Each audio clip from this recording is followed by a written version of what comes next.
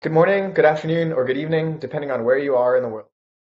On behalf of USAID, Feed the Future, and AgriLinks, I welcome you to our webinar, Private Sector Impacts on Food Security and Nutrition, Examples from Bangladesh and Rwanda. I am Michael Saltz with AgriLinks, and before we begin, I want to orient you to the Blue Jeans platform. On the right side of your screen, you'll see most of your controls. First, please use the chat to introduce yourself and network with colleagues from around the world. To ask questions, please use the Q&A button on the bottom right. Please indicate who your question is for and feel free to upvote questions you want answered. You can ask questions throughout the webinar and our Q&A session will be at the end of the event. If the presentation is too small on your screen, you can use the slide bar at the bottom of the window to adjust your view. Lastly, we are recording this webinar and will email you the post-event resources as soon as they are available. You can also find the resources at agrilinks.org when they are ready. Thank you so much for your attention. I will now pass it to USAID's Katie Garcia. Thanks, Michael. And yes, good morning, good afternoon, and good evening, everyone. Thank you very much for joining our webinar. And thanks for AgriLinks and MarketLinks. These two teams are co-hosting this extremely important discussion. So I just wanted to introduce myself before turning the table over to our presenters. So my name is Katie Garcia, and I am the Deputy Executive Director of the USAID's Private Sector Engagement Hub. Our role is to create the institutional conditions and operating infrastructure within USAID necessary to implement the vision outlined in the PSE policy. The policy, as many of you know, was launched nearly 4 years ago, and it's our agency-wide call to action and our mandate to work hand in hand with the private sector to design and deliver our development and humanitarian programs across all sectors. As noted recently by Administrator Power, the agency needs to adapt its systems, processes, and procedures to support full engagement with the private sector. In particular, we must upgrade our hiring, data, relationship management, professional development, and procurement systems to engage the private sector at scale. In essence, USAID wasn't built to do this, so now we need to build some systems to do so. So given the hub's position in the agency, we are uniquely situated to tackle these systemic constraints and lead the development of critical new systems, tools, and agency-wide change initiatives. This, in turn, helps missions and bureaus and our implementing partners engage the private sector at scale to achieve development outcomes. We will soon hear two exciting examples. I am glad to be the moderator for today. There are a lot of familiar names in the attendee list with whom I've worked with over the years, and so it's really nice to see all of you again here today. So in today's webinar, our three speakers will share promising practices for engaging in the private sector to advance and sustain agricultural-led economic growth and a well-nourished population, especially among women and children. First, we will have Keith Doko, the Senior Private Sector Engagement Specialist and PSC Secretariat Lead at USAID's Bureau for Resilience and Food Security, who will provide an overview of how the private sector can supplement public sector interventions in agriculture. Unfortunately, Keith can't join us in person as he is traveling for work, but we will play a pre-recorded presentation from him instead. Second, we will have Dr. Dennis Karamuzi, who is the Chief of Party for the Feed the Future Rwanda Orora Wihaze activity. Dr. Karamuzi will discuss the activity's work with abattoirs and butchers to tap into opportunities to both start and scale investments that increase access to animal source foods, including pork, fish, and chicken cuts. He will provide examples of co-investment grants that helped companies produce appropriately sized products with efforts to increase promotional messages through village nutrition schools and social change platforms such as interactive voice response messaging and tailored radio programs. Our third presenter will be Dr. Ashfaq Inaitullah, who is the Deputy Chief of Party for the Feed the Future Bangladesh Nutrition Activity. He will discuss how partnering with social enterprises has added clean drinking water options for people in rural Bangladesh, where many sources are contaminated. Clean water is a key factor in improving and maintaining nutritional health, particularly for young children. He will explain the activity's engagement process, including landscape assessments, social behavior change campaigns, and grants to mitigate risks, as well as lessons learned about consumer experience and targeted marketing. So after the three speakers' presentations around 10:30 a.m., we will open the Q&A session. If you have questions throughout their presentations, please do feel free to type them into the chat box during their their presentations, and then we have a team that will be working to collect those and pull them all together and address them during the Q&A session. Our speakers may also be able to respond to you directly in the chat box, depending on the type of question. So with that, we'd like to welcome Keith as our first speaker. So Michael, please start his recording.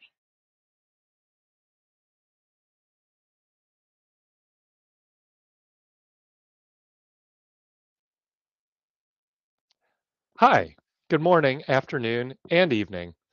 Thank you for joining our AgriLinks webinar on private sector impacts on food security and nutrition. I'm Keith Dacco, the Private Sector Engagement Secretariat Lead in USAID's Bureau for Resilience and Food Security. And it's my pleasure to join you all and give you a brief introductory presentation on how the private sector can supplement public sector interventions in agriculture. Let's start by reviewing some numbers. Feed the Future has contributed to 23.4 million more people living free from poverty and 3.4 million more children living free from stunting in the areas where we work. The impact of Feed the Future can't be achieved without significant contributions from the private sector. I'd like to touch on how USAID collaborates with private sector partners in the 3 areas of work that are central to this initiative. First, USAID engages the private sector to invest in research. Feed the Future has a robust research agenda, investing in innovations that are critical to the future of food systems and have commercial potential for smallholder farmers and agribusinesses in developing countries. In Nigeria, our partnership with Bayer has achieved a major milestone: the release of pod borer-resistant cowpea, which is a variety that provides protection against this devastating pest. This engagement has also helped build technical and business capacity of local African breeding programs and small and medium-sized enterprises. The success of our research depends on getting innovations and information out at scale. This requires strong collaboration with the private sector to commercialize technologies and make them accessible to smallholder farmers and entrepreneurs.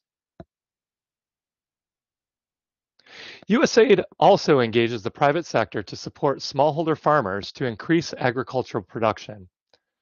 USAID works closely with the private sector to maximize research investments and increase farmer productivity and incomes. We aim to ensure our work expressly supports those who have historically lacked access to much needed inputs and other types of support in an effort to promote equity within the food system. Recently, we partnered with PepsiCo to demonstrate that investing in women in the company's local supply chains through improving access to critical inputs and skills can lead to greater growth, profitability, and sustainability.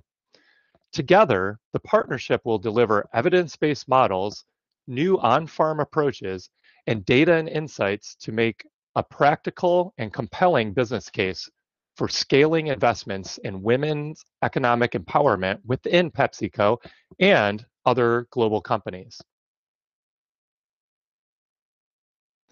Another critical component of our efforts is engaging the private sector to ensure smallholder farmers can access the finance they need.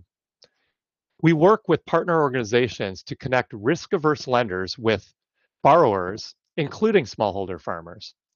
In particular, we are working to close the finance gap for women and young farmers and entrepreneurs who face unique barriers to financing. We are aiming to launch a new first-of-its-kind venture in early 2023, the Nutritious Food Financing Facility, or N3F.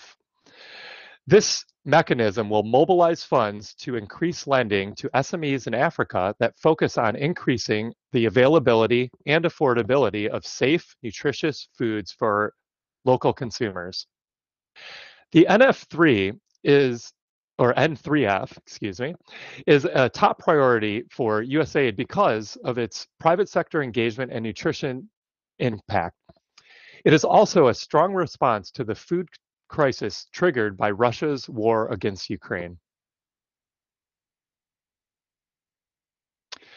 We see the business community as a key partner and vital to the agricultural transformation needed to sustainably reduce poverty and hunger around the world. Engaging the private sector will continue to be our priority. Thank you all for having me in this important discussion, and I'll turn it back over to our moderator. Thank you.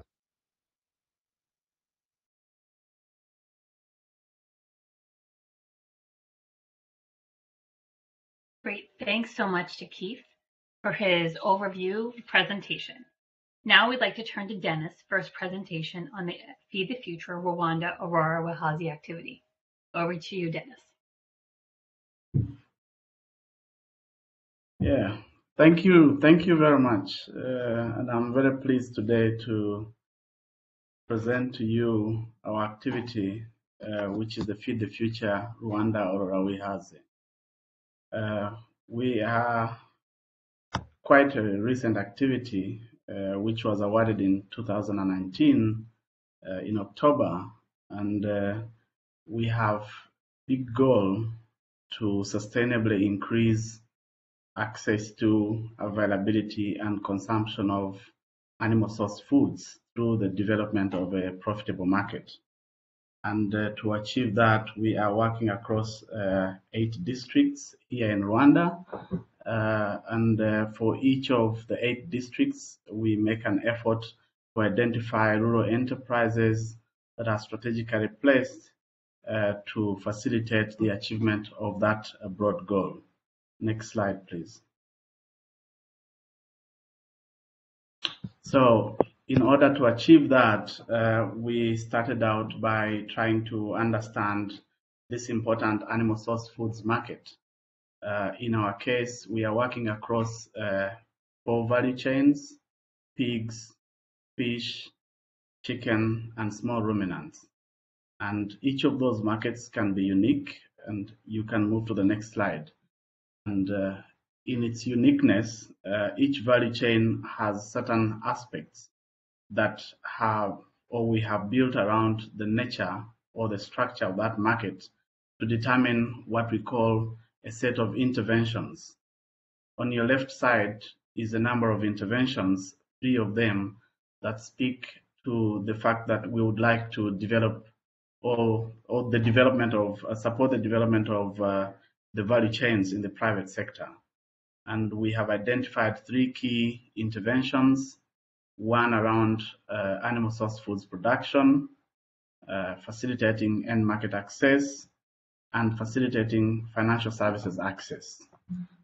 To your right, we have another 3 interventions that focus on the nutrition messaging, or for that matter, extension development.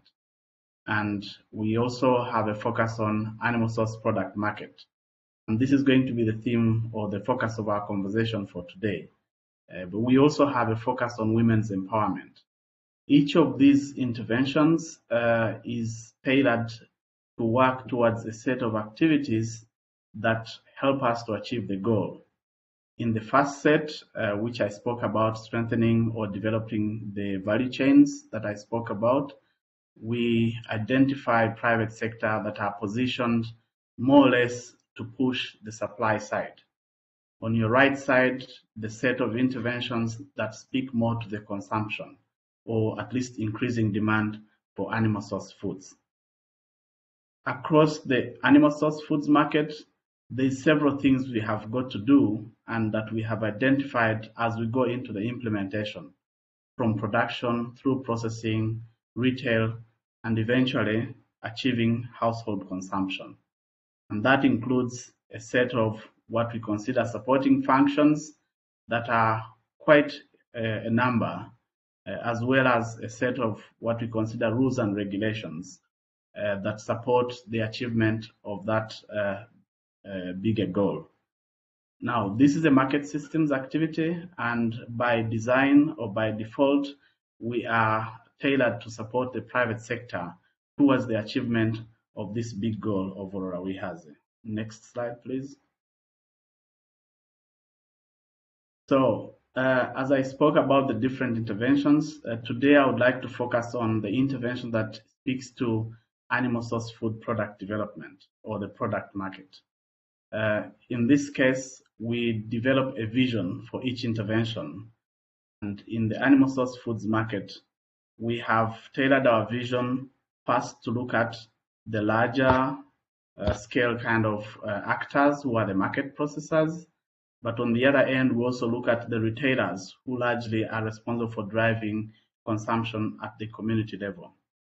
At the larger market processor level, we are looking to expand the reach of these animal source food processors, and these include abattoirs, slaughterhouses, butchers, and these are largely based in the rural communities, and we work to strengthen their capacity to process and therefore be in a position to meet local demand.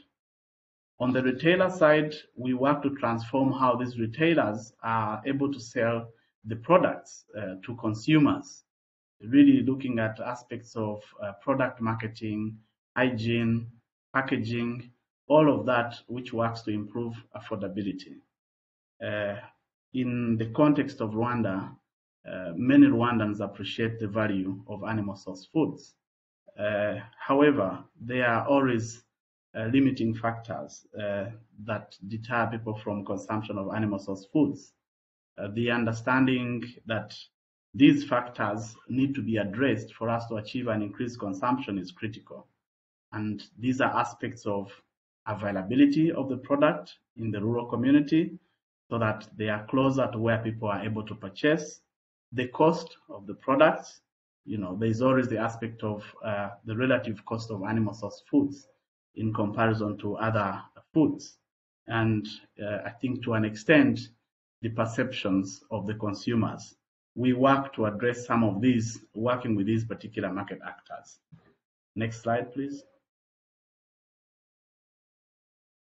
Now, as I said, we're a market system development activity, and therefore we work with the market actors to generally adopt business practices to reach target populations. In our case, it's largely rural in the 8 districts that are most malnourished, that we have also determined that there is a stunting rate of upwards of 33% across these 8 districts. Now, this is quite different in the urban areas where you would have an average of about 20% stunting rate of children under 5. So in speaking and working with the private sector, we are looking for partners to work towards testing smaller, more affordable products. We are also trying to help them to build a business case for a continued presence in these communities. And the example that I'll provide later on is really one of those cases that we identify a locally based rural community business and work with them in their means with the support of USAID to get to the extent that they can reach more communities. Next, please. So the case of Gifilero Limited is a small rural-based business that is focused, initially have been a producer of chicken, broilers. And we have worked with them to develop a model that works between the producers and has an element of collection of their produce and processes this. In other words, they slaughter, they package, and deliver to different markets, including the rural households in the immediate proximity. And beyond that, they work with retailers, restaurants, and bars.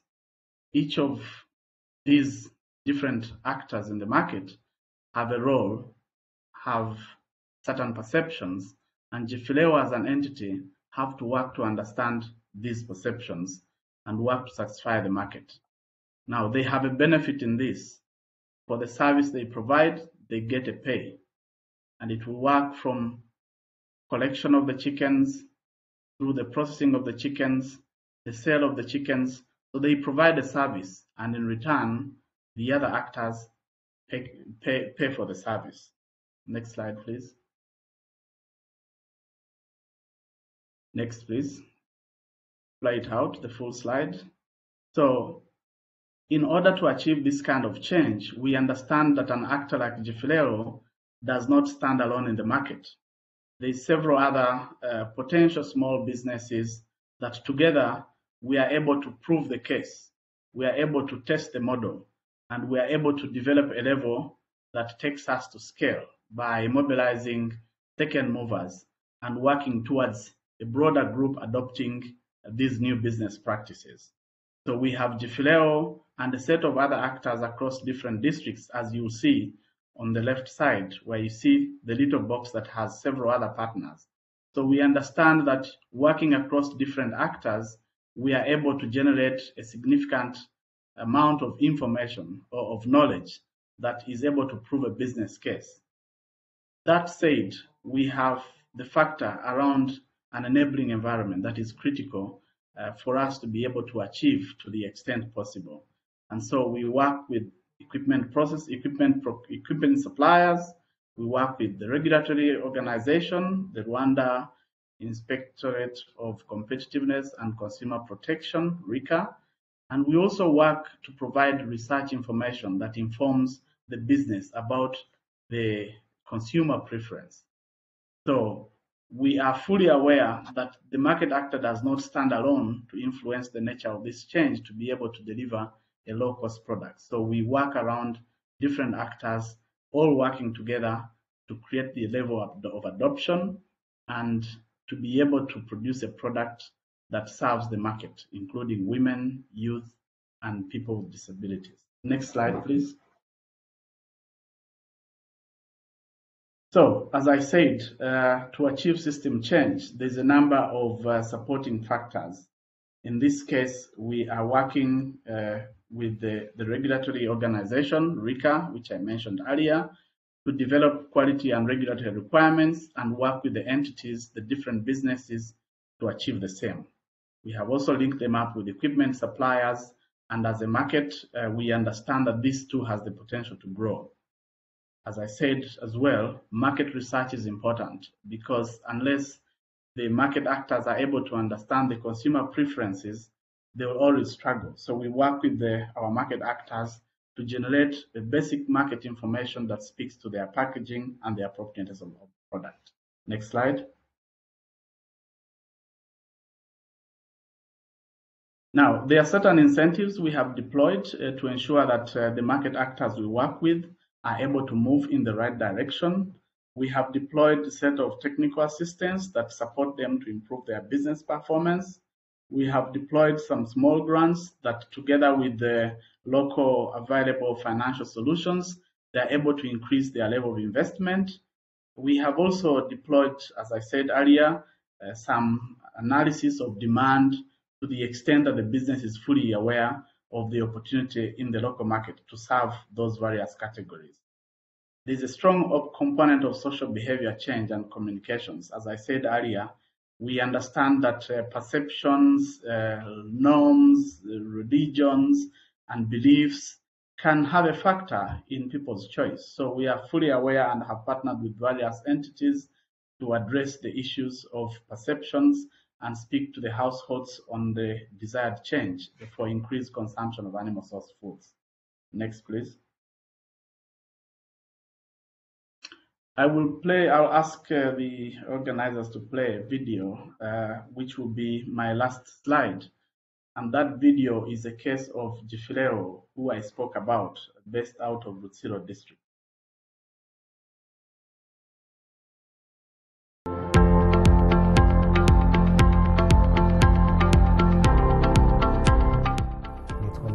Pierre, ndi umuyobozi wungirije wa kampani Jifileo. Kampani yatangiye yorora inkoko mu mwaka wa 2015.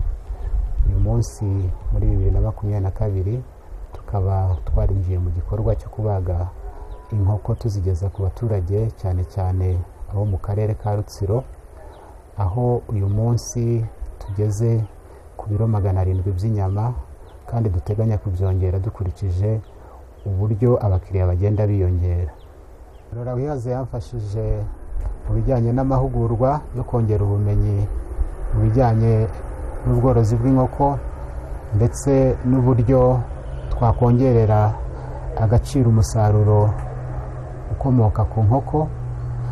Harimo n'ibikoresho byo mu ibagiro, harimo amafirigo, harimo imashini zipfura, imashini zikata, ndetse n'imodoka yo gutwara inyama kugira ngo tuzigeze ku baturage nta kibazo zigize.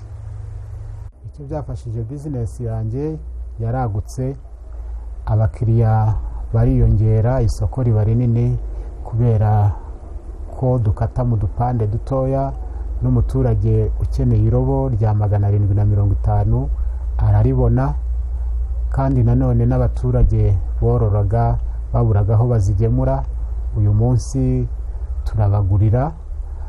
Hamwe n'ibyo ngibyo rero ugasanga twese turimo tubyungukiramo.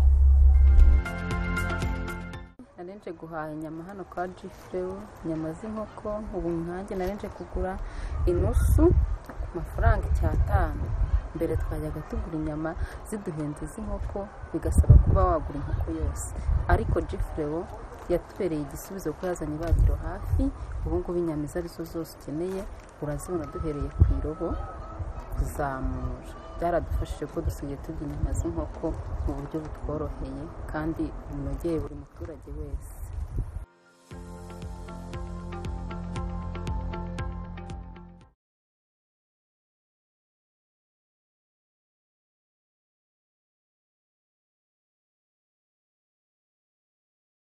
Thank you very much. Thank you so much, Dennis. So now we would like to welcome Ashfaq for his presentation on the Feed the Future Bangladesh nutrition activity. Over to you, Ashfaq.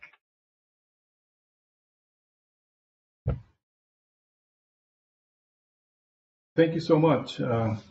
Welcome everyone to our presentation on catering private sector solutions for food security and nutrition.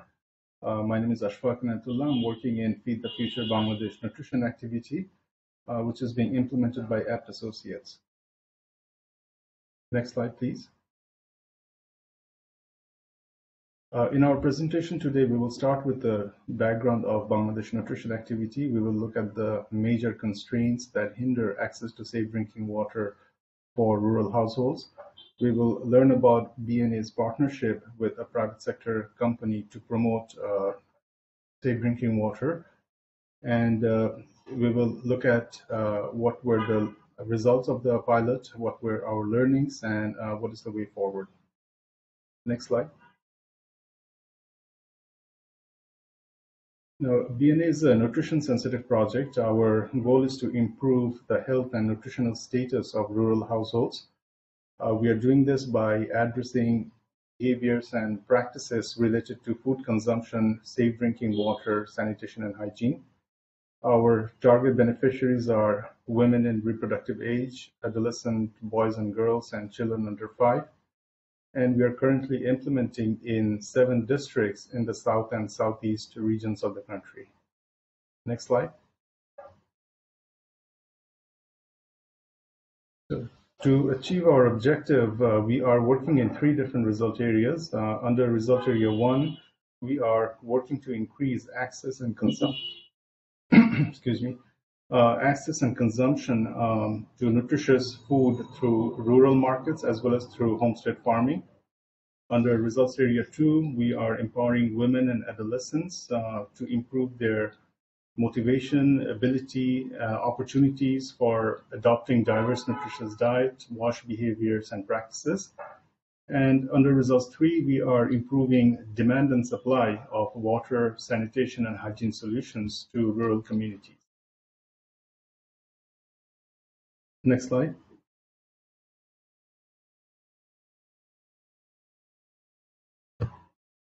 So we are a market systems development project focusing heavily on social behavioral change.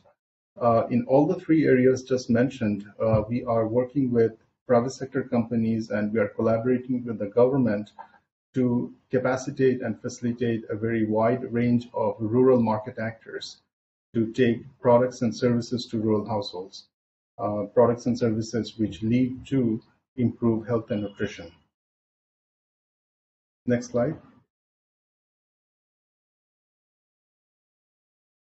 So through this process, we are working with agricultural input companies who are promoting diverse, nutritious diet and good homestead farming practices to rural households. We are working with wash companies who are promoting safe drinking water, sanitation, and hygiene product to rural consumers. And we are also working with relevant government departments in different result areas.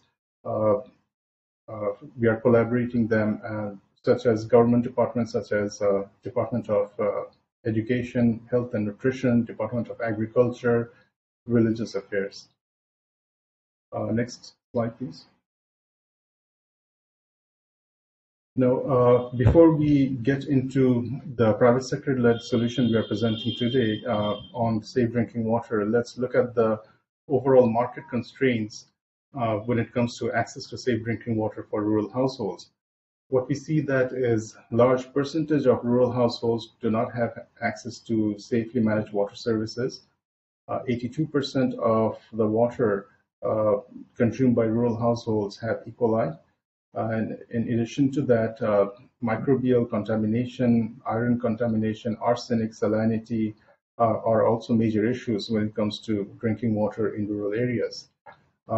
Households also have limited knowledge of proper practices of treating their drinking water, and there's also limited availability of affordable market solutions for treating drinking water. Next slide.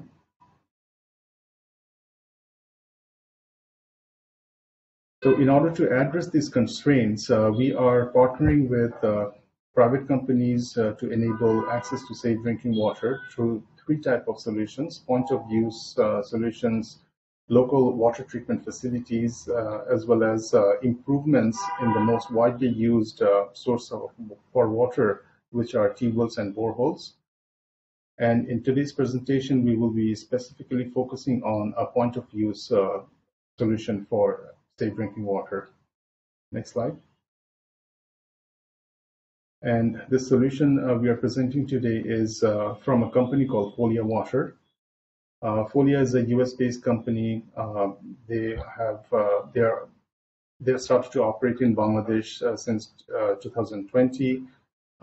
They are marketing a product, a paper filter, which is basically an antimicrobial paper filter containing silver nanoparticles that removes iron and kills bacteria and parasites.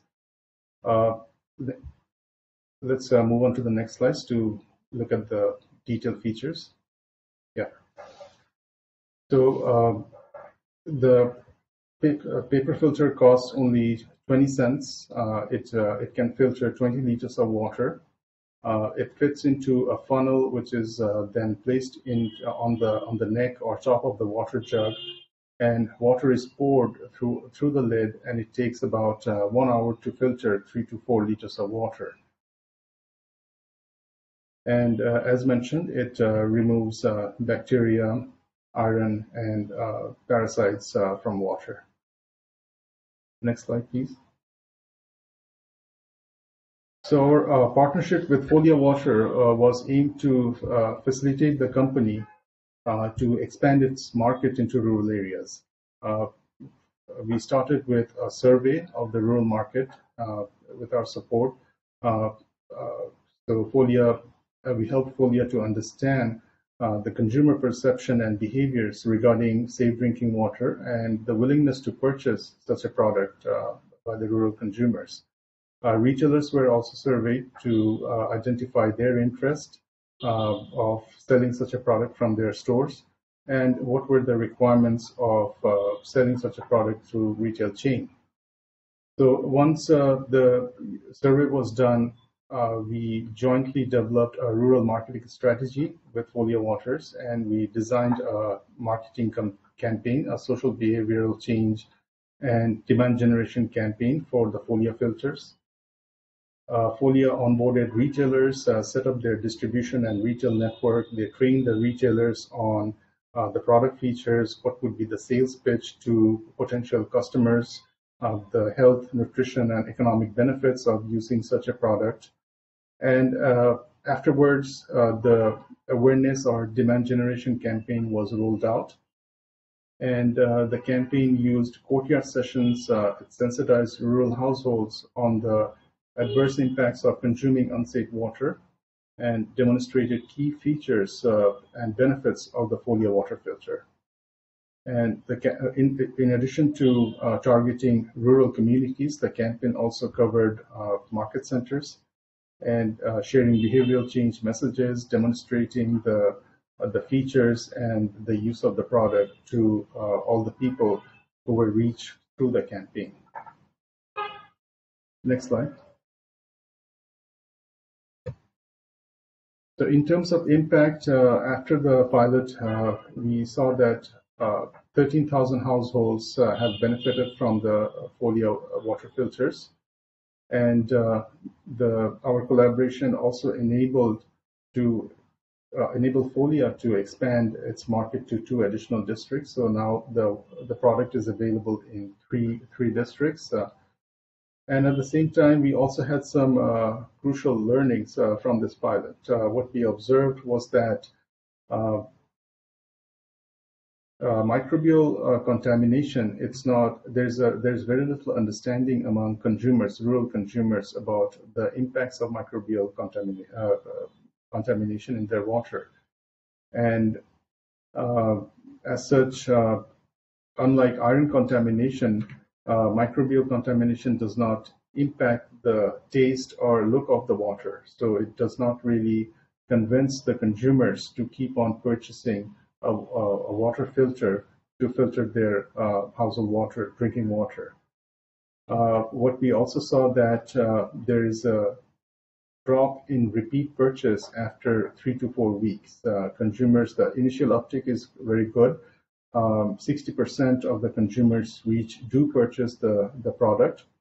And this is a product that filters 20 liters of water. So on average, a typical household would require 2 to 3 filters.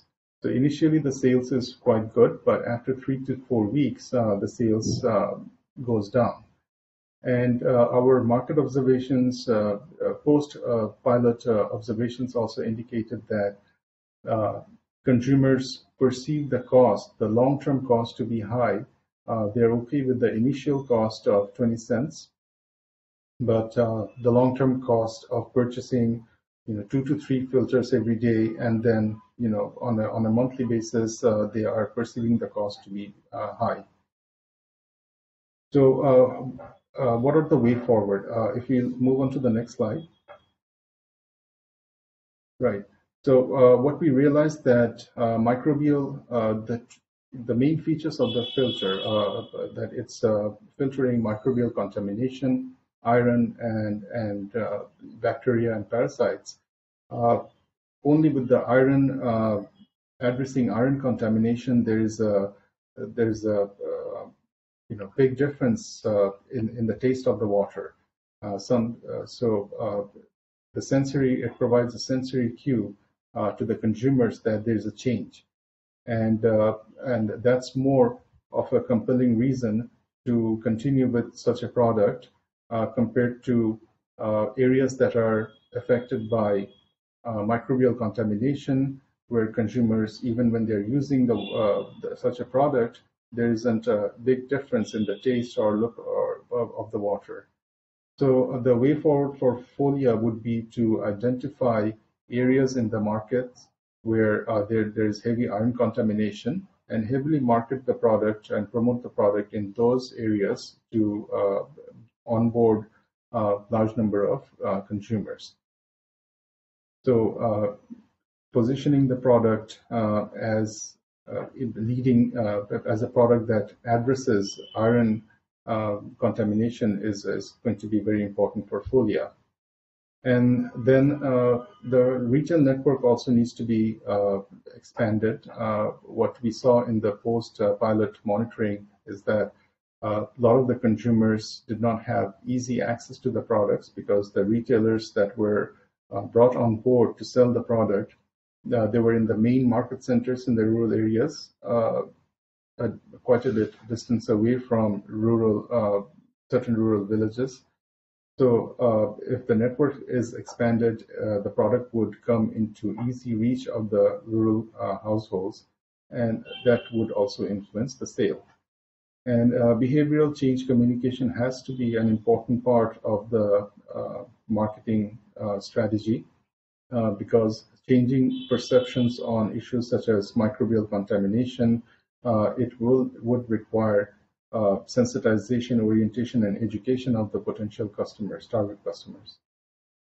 And in addition to targeting rural households, what Folia can also do is target institutionals, local schools in the areas they are selling their product, or factories,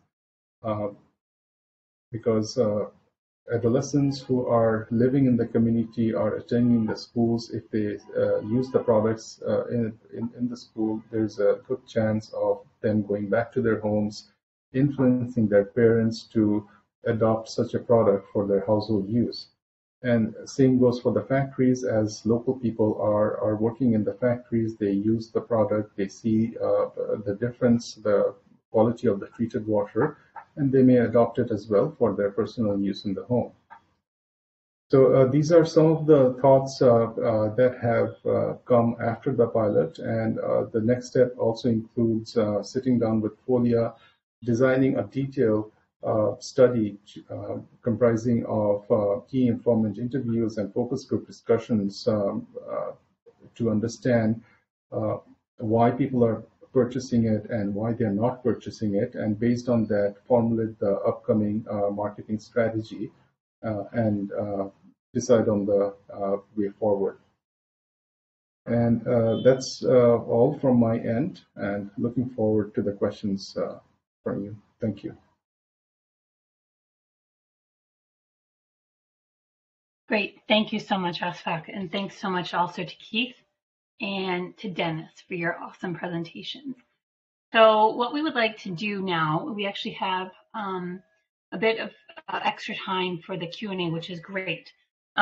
So we basically have been working behind the scenes to pull all of your questions together.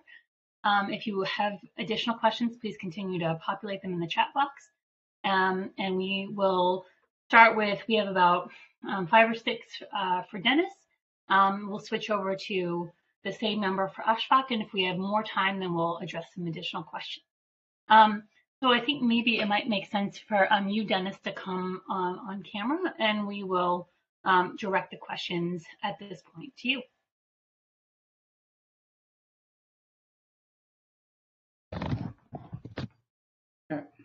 Excellent, great. So as mentioned, we have about 5 or 6 questions on your presentation, lots more, but we're trying to sort of select to see which ones were sort of the most universal and kind of touched and combine some of the questions. So the first one is from Shahina to you, is how to measure the sustainable change in terms of improved livelihoods of the smallholder farmers with the engagement of the private sector in your activity. So how are people's lives better because of the work that you're doing? Yeah, good question. I think to begin with, by design, we are working with the range of private enterprises that are already positioned in the communities, and our entry point is an assessment of the needs, in this case for animal source foods consumption. And so working with the private sector to respond to these needs. The case I provided earlier is a case of smaller cuts that are provided at the service or at the market actor level, that if they are slaughtering chicken, they are conscious of the market demand for the product and prepare products suited to the local capacity to purchase, as well as working towards understanding what sort of perceptions people have around the product. That way, as a market actor tailors their product to respond to a need that they understand better, they are more likely to be sustainable as a business. They are also, in terms of a relationship, they're able to understand the client's needs, in which case the client who has to make a consumption decision, has to make a purchase decision, feels their demands or their needs responded or addressed to. So I would say sustainability is both ways, on the part of the business to fully work towards its full scale of performance, but also at the consumer end, to be sure the right product is being delivered at the right cost and in the right location. I would say those are aspects that speak to sustainability more broadly in the ASF market.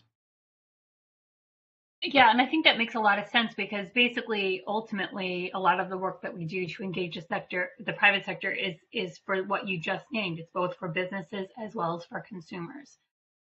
So it's really interesting to see how your activity is doing that explicitly.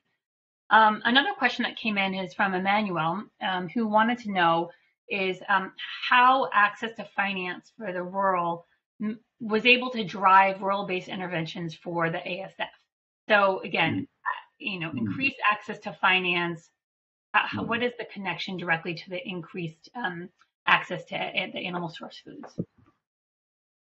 So, in our case, for rural enterprises to be able to drive these interventions, they certainly are underprivileged in many ways. They have very limited access to finance, limited access to basic infrastructure, expertise or knowledge in the food sector. So these are natural kind of barriers for them to be successful. And the fact that they operate rural, where people have very limited resources to purchase and so forth, makes it even worse. So we have made it easier in the sense of initially identifying those who are willing, who have deployed some minimum capacity to respond to the issue, and have given them small grants. So in-kind grants or some fixed amount awards for them to work towards the next level. Like the case of Jifileo, you saw, they have been able to purchase very basic cutting equipment, freezing kind of supplies. They're able to keep their chicken as soon as they have slaughtered it, so it doesn't go bad. But they are also able to transport to different locations through the deployment of a cold truck. So it means, in addition to supplying local businesses, they can also supply a little further away, so that their business is anchored to some sort of commercial model that allows them to survive. So there have to be incentives that are integrated into the approach for these rural businesses to feel motivated. Thank you. It's interesting, you just ended on the incentives, and there was actually a very specific question that came in around financial incentives for the rural retailers, right? So before, the question was more about access to finance for both for the sellers, the small businesses, but I think I guess if there's anything else you wanted to add around any other things that the schemes that were offered to basically foster this ease of access. If there's anything else you'd like to add on that? Yeah, sure. So, we have been very intentional in terms of how these incentives have been structured. First, they are targeted towards a known set of actors in a rural setting, and they can apply through our request for applications, or they are working with our field facilitators to co-design activities based on their existing enterprises, to co-design activities that actually respond to a specific need. So we have a combination of the knowledge of what the specific constraints are for consumption, and are working with these enterprises to respond. And we are able to structure these incentives to basically respond to these problems. And naturally, the businesses who are oriented, or who have the will in this case, and some capacity to work towards responding to this problem, benefit from this package, either through the RFA or through some co-creation with our field managers. So it's very intentional for these incentives. So I think that's I think that's really interesting. The other question that came in that is a bit different, not just on the financing, but actually on the infrastructure of the project. So a question came in from Roberta around whether or not the project provided freezers and other cold storage, or did you help finance them? Could you talk a little bit about the cold storage? Yeah, in the animal source food sector, there are certain unique constraints, and in this case, cold storage kind of infrastructure, both at location and some mobile kind of infrastructure, is very critical.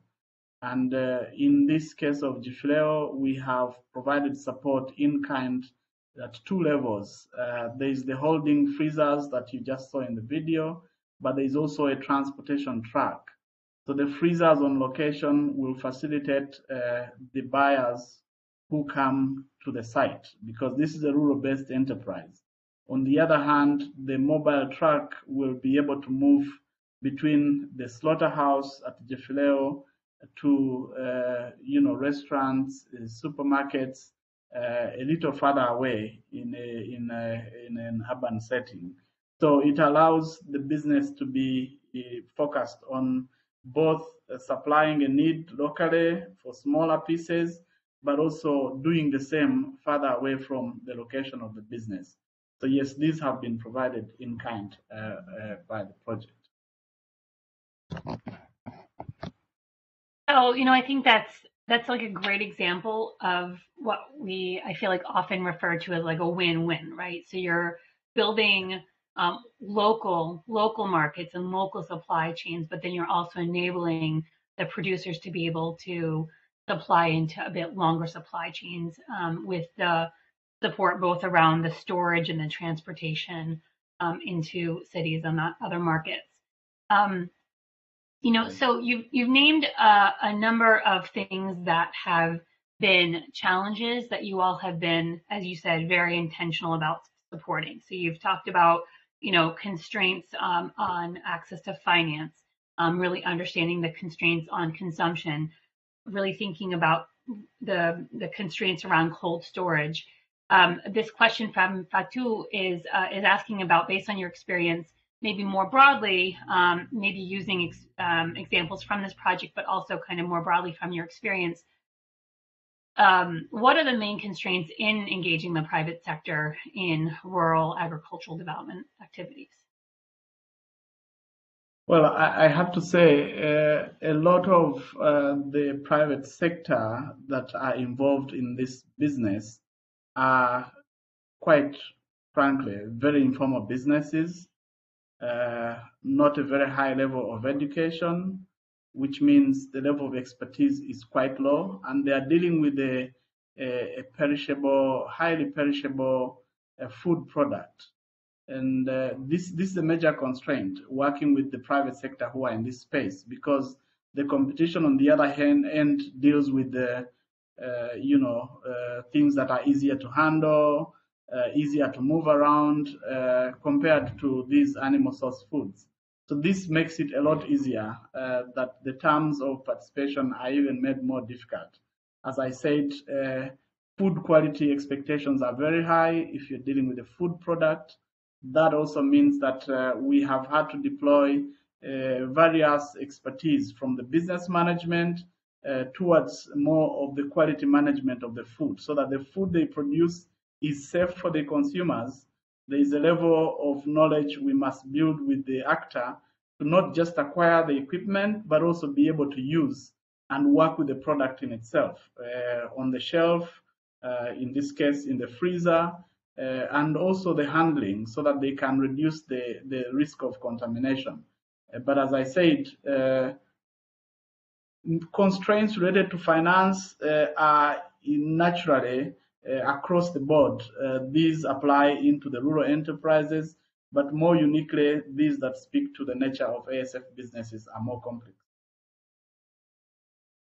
It's excellent. And the final question, at least for this section right now, is from Modibo. And they noted, thank you for the great presentation, which I would concur with. And there were some questions about, do you have any cases of failure and what are your lessons learned? And I think going off what you were just talking about, that you are working with highly perishable foods.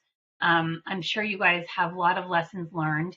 It's always is good to talk about things that have worked, but also things that haven't worked as well. So if you wouldn't mind sharing an example of something that hasn't worked as well and what you all have learned from that. I think across the board, I mean, our goal is not necessarily to be super successful.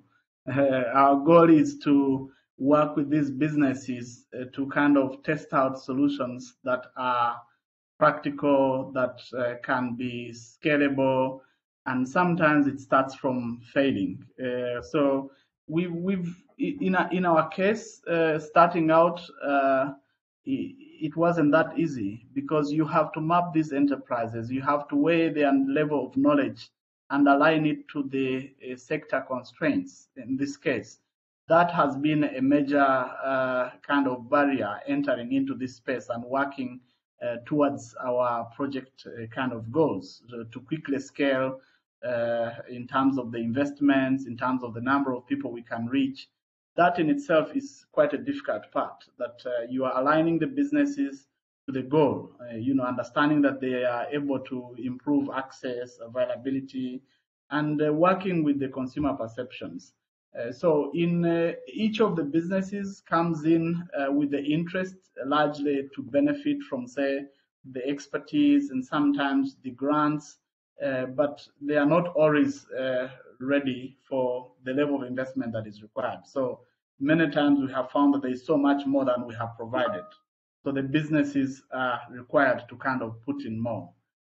But maybe more broadly speaking, outside of the product itself, we've had a range of other businesses that have worked in, say, the animal source food production, those that supply the guys who prepare the product into the market.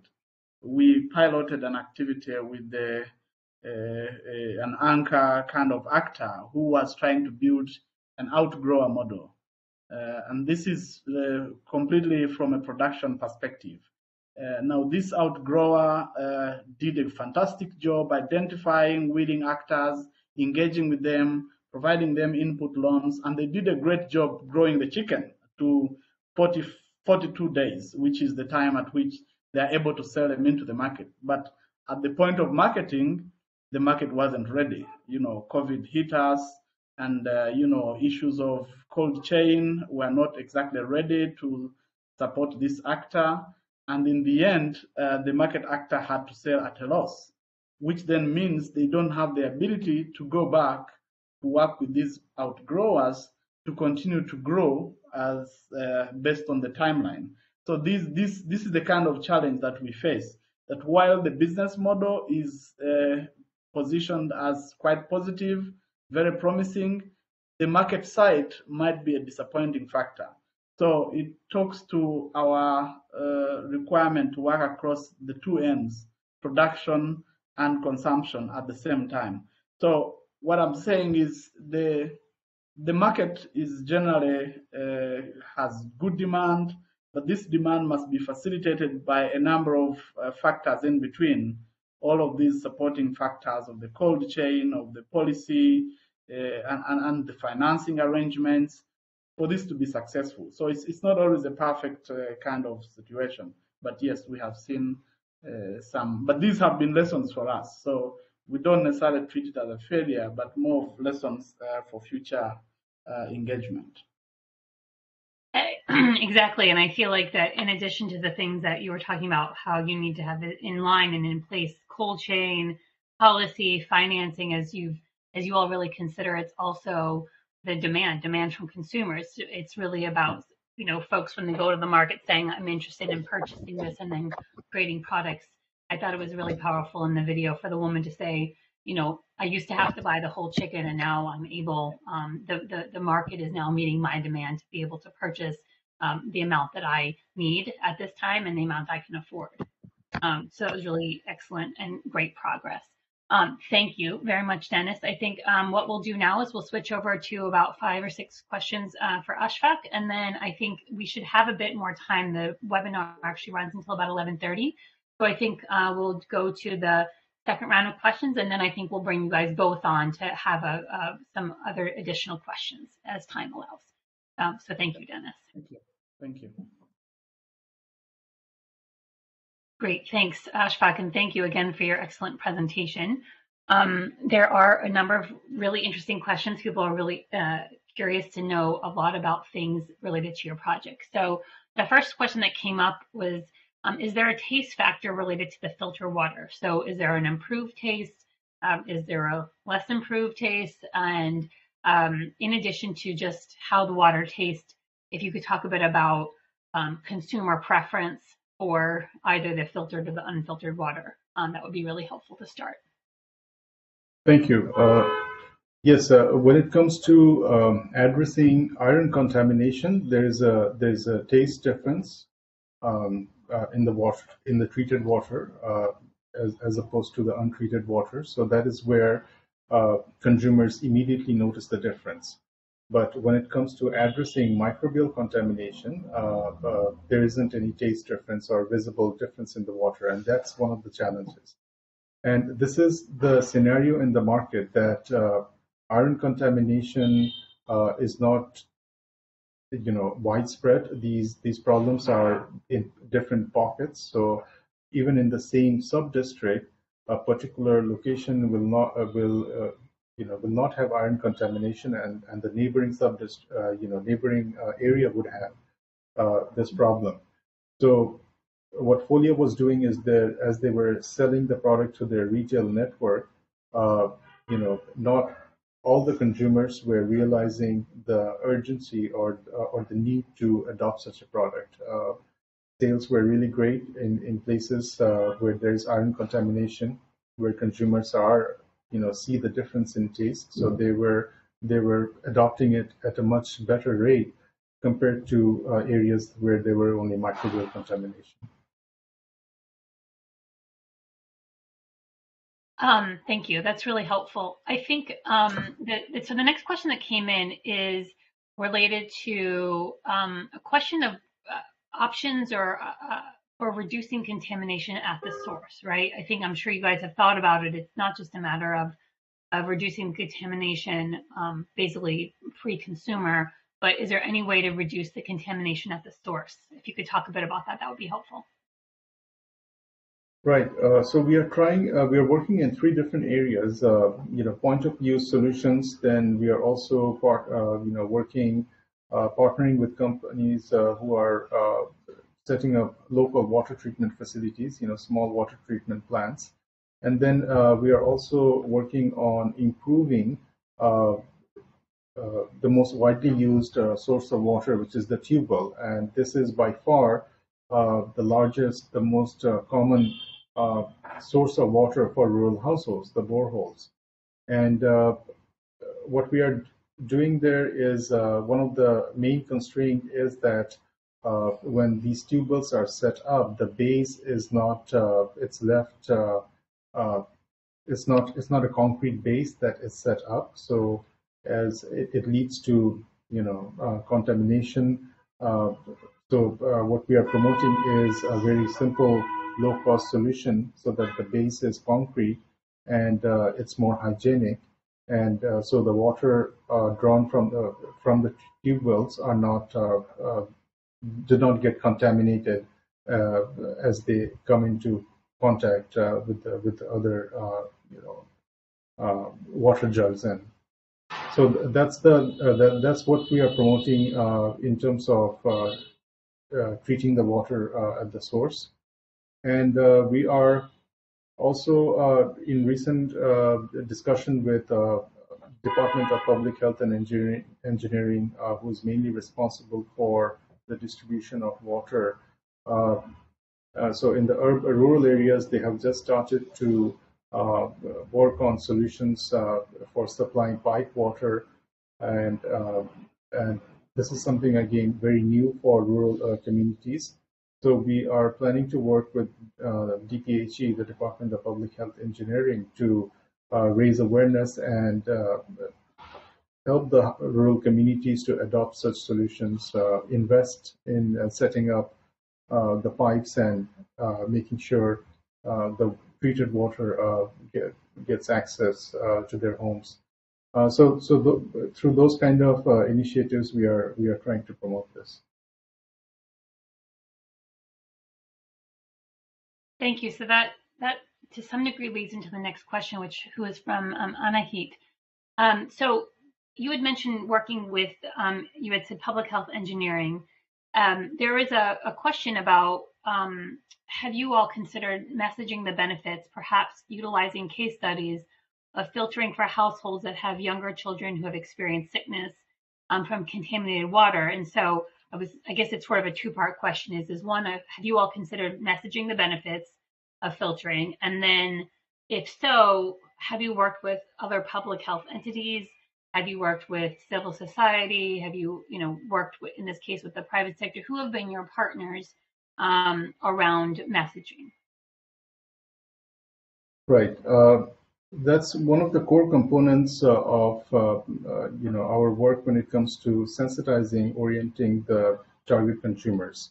We do bring forward the health benefits of a particular solution that is being promoted. So when it comes to safe drinking water, what are the health impact, the cost impact of drinking untreated water? How much people get sick, and how much do they end up spending on doctors, on hospitals, and what's their total cost throughout the year compared to how much they can spend on a solution, an affordable solution, and so we always are highlighting the cost benefit in the courtyard sessions, in the community interactions that take place. This is a key component of the marketing or the demand generation activities. And so far we have been we mainly work with the private companies who are offering such solutions, and we are also we have been in touch with the Department of Public Health Engineering, but in recent times we are focusing on intensifying that collaboration, through joint planning and then jointly implementing. In terms of civil societies, no, we have not really worked with any. SBC, behavioral change activities, is also a core component of our project, and through cross-cutting interventions or mainstream interventions in the result areas, we are basically working with the communities directly by ourselves. Thank you for that. So a question came in. These next two questions, there's two more questions in this section. We'll bring you and Dennis together before we wrap up. So the last two questions are more about your all's engagement with the private sector. So less on the technical work, but kind of how you work with the private sector. So this first question is does the private sector, or do private sector enterprises put in their own capital?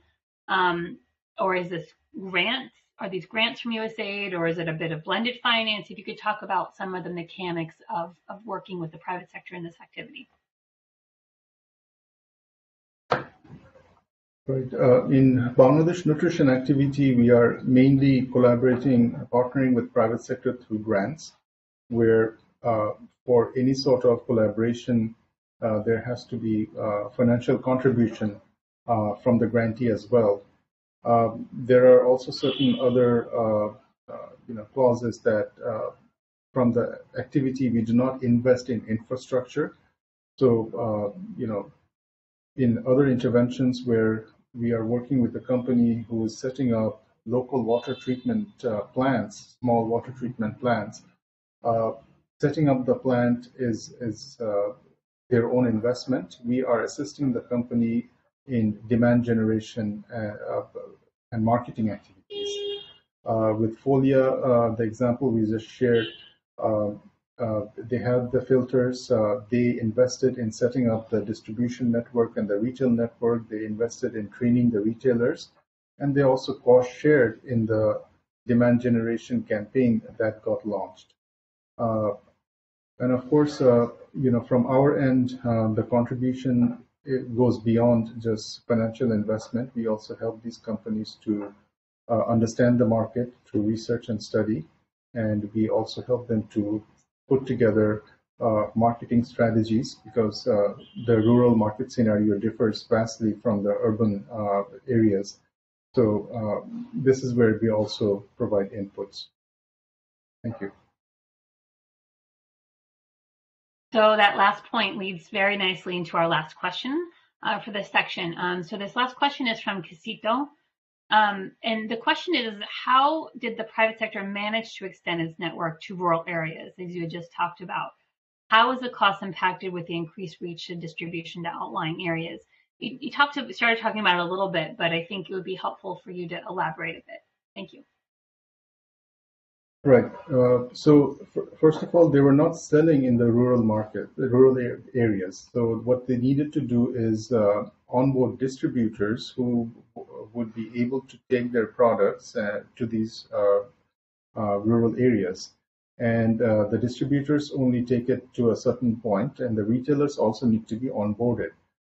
So Folia had to get in touch with regional distributors as well as local retailers in order to ensure that the product is available in rural areas, at the local stores, countertop. And that requires some investment in terms of, contracting with the distributors, training the retailers, merchandising, marketing. When you're onboarding the retailers, you also have to spend on IEC materials, information, education, and communication materials for marketing the product. So that is how usually, a company such as Folia goes into the rural areas. And of course, it's not also enough to just make the product available. There needs to be marketing as well, so that household consumers are aware that such a product has come to the market, and that's where the market campaigns and the demand generation campaigns come in. Thank you. So I think we have time for two last questions. Dennis, if you could come on camera as well. I think both of these questions are directed to both of you. So we have about 15 minutes left before the top of the hour. So I think we might be able to just have a bit of a conversation. I'll pose these questions, and then I think whoever would like to answer first can go ahead. So this next question is from Russ. And the question is could you describe in more detail how you've approached attracting private capital to help finance these technologies? And what have been your successes to the challenge? And I think both of you have talked about this quite a bit. I think, in fact, Ashfaq, your last point around demand generation is a really critical one. But if there's anything else either you or Dennis would like to talk about around attracting private capital, and it's not just private capital during the course of your activities, but what do you guys think is the long-term outlook for attracting private capital beyond the donor-funded activities? And then what have been your successes or challenges? So over to one or both of you. Thank you.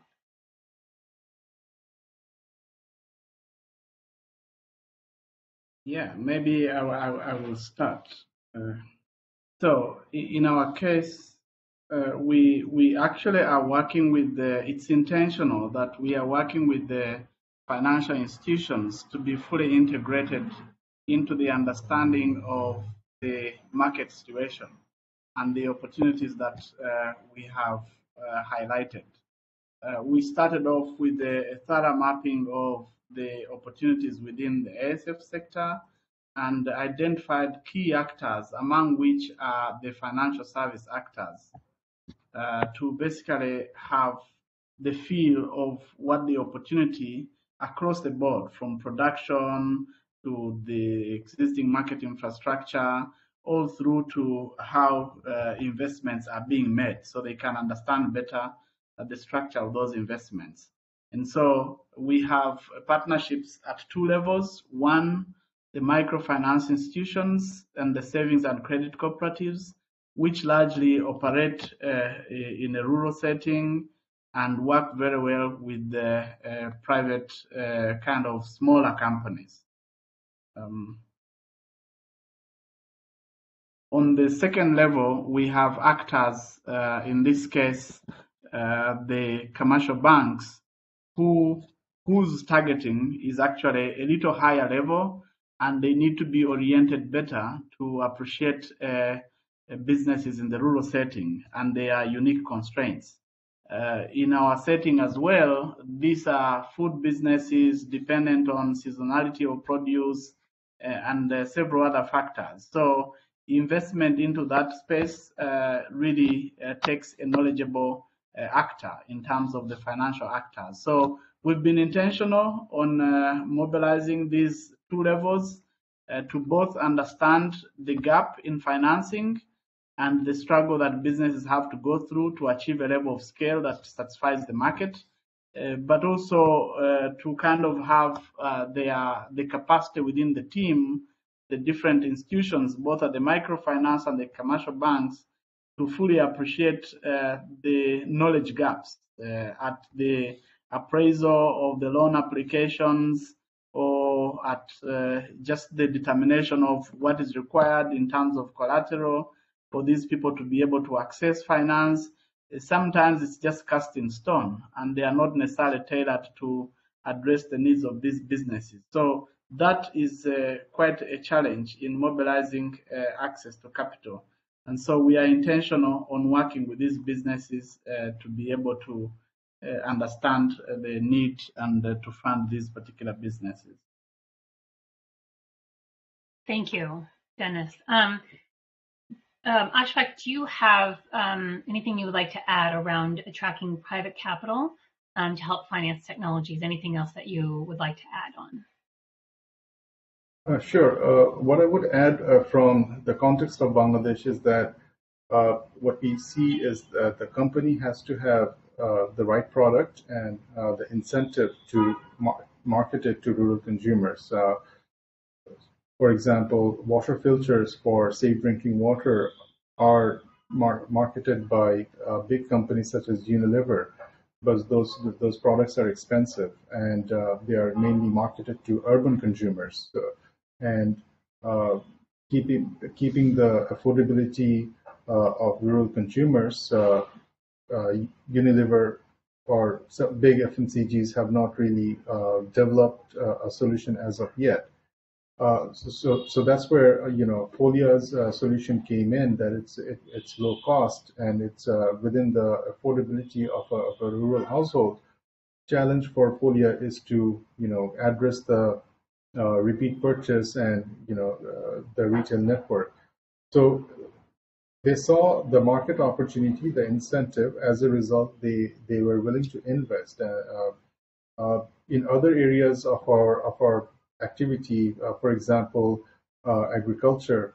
We are not working in the mainstream agricultural sector, but we are promoting homestead farming, and this is not a mainstream sector. It's a niche market. So big national companies, renowned companies, we found that are mostly interested in the commercial sector. That's where their bulk of the business is coming from, not really willing to invest resources on the homestead market. Whereas small regional companies, as they realize that they cannot compete with the big players in the commercial sector, yet they want to expand their business, those are the type of companies who are willing to invest and take their product to rural homestead farmers. So it has to be the incentive has to be there. It has to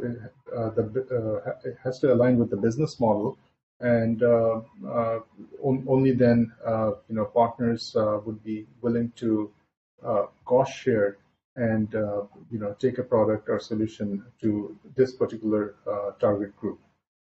And of course, what Dennis was mentioning regarding financing, that is very valid. Something we also have started to look into, because funding is a constraint for many businesses. So since from our project we are not directly financing businesses, we are looking into how to connect them with financial institutions or microfinance institutions to ensure that they have the fund needed to take their product to this particular target consumers. Thank you. Great, thanks to you both. We do have one final question and just under 10 minutes left. So this last question is, what impact are current inflationary pressures having on consumer demand for both of your areas of products in your countries, and the ability of firms to supply these products that match reduced purchasing power of households? Maybe, yeah, whoever would like to start first. Maybe, yep, Dennis, there you are. Definitely start with you, and then we'll take the last minutes and wrap it up with Ashfaq. So over to you. Yeah, thank you. I think to begin with, even before this kind of level of inflation, we have identified a major constraint in the increasing demand for animal source foods to be beyond the fact of being available. There is the issue of the purchasing power of the consumers. In the sense that, in any case, in the rural sector, they are largely dependent on farming, and very few have off-farm kind of jobs to raise a significant income to kind of opt for a diversified diet. And for the most time, when they are exposed to a choice, they do not necessarily choose ASF. They know the importance, but they don't necessarily choose for issues around the cost and maybe issues around the packaging and so forth. Now, with this level of inflation, it puts a significant pressure on the household and to an already kind of damaged situation where they are still being encouraged to make the right decision to purchase animal source foods. So I would say, in terms of building consumer demand, it might be early stage. We have not fully observed this change as we go, but what we realize is from the ongoing social behavior change, communication messages, the small investments that are happening at the community, the producers, rather the consumers, are open to increase their volume of purchased product. However, with this situation, there's likely going to be a direct effect to those households that in any case were struggling. And this puts a challenge even further to the processors, the people who are supplying this product in the market. It gets even more difficult in terms of the infrastructure they have been investing. The cost of fuel is up. The cost of inputs around animal production is up, and naturally the cost of the products is high. So it certainly tells you we are going to experience a situation where the choice is even made more difficult for consumers to purchase animal source foods product. Thank you. Thank you. And I think for our last few minutes, Ashfaq, I'll have you add your comments in around this point around inflation reducing or potentially impacting purchasing power, and we'll go from there. Thank you. Right. Thank you. Yes, it's very relevant to when it comes to adopting diverse nutritious diet, because the most common perception we find among rural households is that in order to eat nutritious food, they have to spend more. So that's where in our behavioral change communication or community interaction, we are promoting certain type of food groups, from leafy green vegetables to other type of food items, where we are sensitizing our target beneficiaries that you don't really have to spend a whole lot in order to consume diverse diet. And then at the same time, we are also promoting alternatives, that instead of purchasing everything from the market, you can grow a lot of these leafy greens and other type of vegetables in your own home, and you can go for poultry rearing, which will also provide a source of animal protein. So through basically these mechanisms, we are trying to promote the consumption of nutritious diet, given the scenario that costs have gone up and it is influencing consumer purchase behavior. Thank you. Thanks to you both. We are going to wrap up.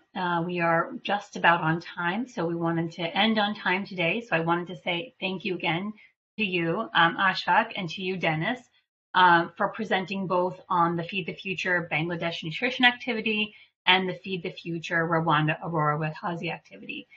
Thanks to everyone for your questions.